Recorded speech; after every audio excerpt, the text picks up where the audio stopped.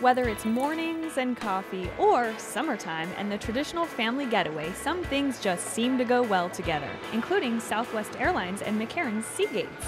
Southwest's colorful aircraft have been synonymous with the Seagates for more than a dozen years, occupying most, sometimes all, of this busy space at McCarran since 1998.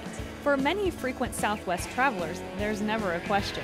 If they're flying on SWA, they're heading straight to sea.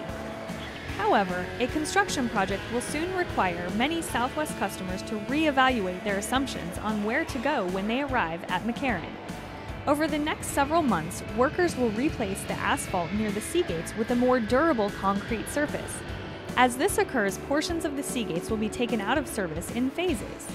This means many Southwest flights will be shifted to the nearby B concourse. Southwest has previously operated a few flights per day from B, but this construction will greatly increase its presence there. So what can you do to avoid heading to the wrong gates? It's as simple as taking a few moments to check the flight information screens, or visit McCarran.com to see which gates your aircraft will actually use. If you still find yourself in the wrong place, rest easy. The B and C gates are connected by a bridge located behind the security checkpoints. It might take a little bit of walking time, but you can still get to the correct gate. Along with Southwest, some Virgin America, Spirit, and WestJet flights will also be relocated by these ramp repairs. Passengers flying on any of these carriers are encouraged to check the displays before heading off to the gate. Happy travels!